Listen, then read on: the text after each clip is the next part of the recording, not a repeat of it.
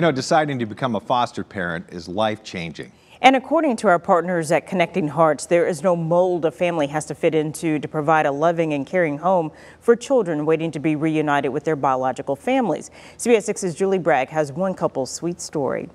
Been together for 10 years this year. Yeah. So. A year after Jordan and Emily Shea Nielsen got married, Jordan realized something about their future together. I was like driving home from work crying every day because I knew I had to have a conversation of like, I can't be complete if I don't have kids. I don't know what to do with those feelings. As a same-sex couple, trying to have a child could mean very invasive and expensive procedures. And honestly, Jordan said she was terrified of being pregnant. You can't say that on TV. But I just did. I'll answer that one. So when we started hearing a little bit about foster care, we thought, hey, this might be a chance to have seasons of parenthood and seasons of, solitude and go from there. And if we grow our family that way, we do.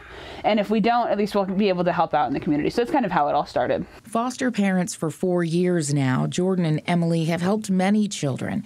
They currently have 3 girls, 11, 12, and 14, who they now plan to adopt.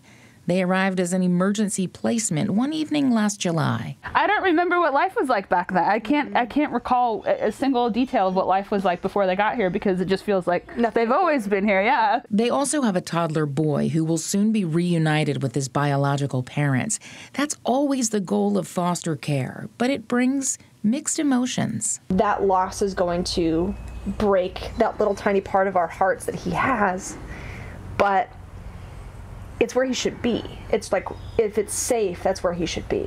Yeah. And so it's worth it to us for our hearts to break so that their hearts don't have to break any more than they already have. These 2 moms also believe working with an agency that includes foster parents of all ages, races, and lifestyles sends an important message to the children. This can be this is a life you can have. You can marry who you love, you can build a home with who you love, you can build a family with who you love. Yep. And it's not just about same-sex or single or married or divorced or anything else. It's just that kids are impressionable right now, and being able to see that whole picture.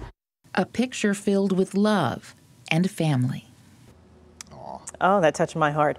Coming up tonight at 5:30, we're going to tell you how you can learn from real-life families and their foster care journey to find out more about fostering.